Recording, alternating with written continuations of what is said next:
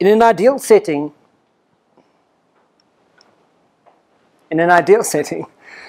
at home, if we look at who we are at home, we're shy. Who can relate to some of these? We're shy, bored, relaxed, introverted, chilled, joker, not really a speaker. It's just who I am. I'm chilled, right? Who are you at home? Tell us. Chilled. Chilled? Relaxed. Relaxed. Anything else? Who are you at home? Creative. Creative, okay? Who are you at home? Not really a speaker. Not really a speaker. Joker. Joker is the joke of the family, right? That's who we are. It's a comfortable place. It's who you are at home. It's fine to be that. And then in ideal setting, at work, we're assertive and we're effective. We're a presenter and we're confident, we're timeous, and we get the job done, right? Who else are we at work? Who do you need to be at work? Anyone? You're not talking about that. Professional, okay? Give me one. Anyone? This is interactive, guys. You need to. The joker. Are you the joker at work? Okay, well, at work. Who do you need to be at work? You need to be a badass. Badass, okay. In a really good way, right? Like all right? That happens in an ideal setting, right? But as a presenter, if we're talking about presentation skills, a lot of the time, what most people get wrong is they make that mistake, okay?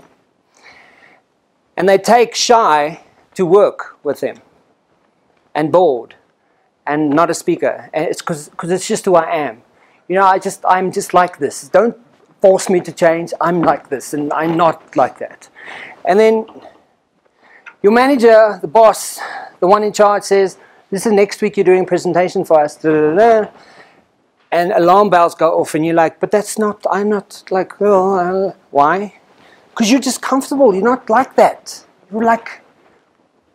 What the point is not to try and change who we are. The point is to know that there's reference to what's expected. When you're at home, you can do the home thing. You can be the home person. You don't need to nothing. You can even lie there for the weekend. You can be naked. You can be whatever. Okay? That's fine. It's home. When you're at work, there's a certain kind of something that you need to go with to work. There's an expectation, right? That's why you get a job description. Da, da, da, da. Same when it comes to presentation skill. When you're going to do a presentation skill, there's a certain requirement, expectation that you need in your head. It needs to start here before it actually is in the presentation. Does that make sense? Okay. So you need to be able to identify what is that for you, okay? Because it could be anything.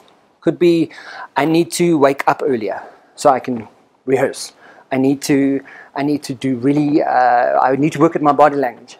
I need to work at speaking louder. Because some people speak like this. It's who they are. Do you know? I've always been a soft speaker. So how can you expect me now to go and stand in front of a group of people and speak louder? That's not who I am.